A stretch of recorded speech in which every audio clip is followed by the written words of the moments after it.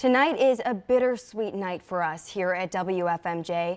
After 49 years, our colleague Glenn Stevens has decided to hang up his microphone and call it a career.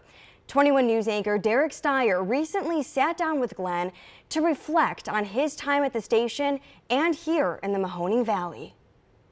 Coming up tonight on 21 Action News at 11. For nearly 5 decades, Glenn Stevens has been one of the preeminent voices and faces in the Mahoning Valley. This is 21 Action News at 6 with Glenn Stevens. His 49 years at one station, a symbol of longevity you just don't see these days in the news business. I think back on 49 years, every single day has been different. But Meyer and Stevens in the morning happen every day. Glenn's career in Youngstown began in 1971, working on the radio side of WFMJ. In addition to McDonald's, In 1990, the radio station was sold, and Glenn moved over to the TV side to anchor the 6 and 11 o'clock news. I started on manual typewriters.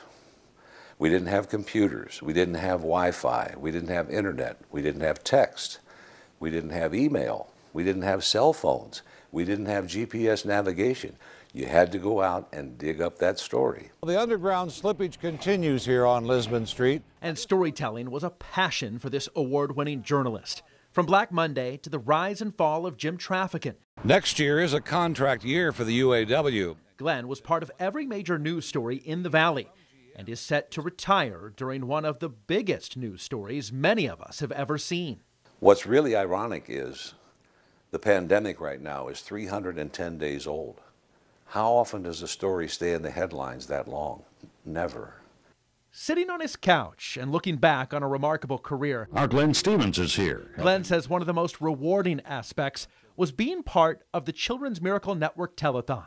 I think I hosted for something like 15 years, and it was just a wonderful thing. We're going to make up a summer salad for you, nice and cool.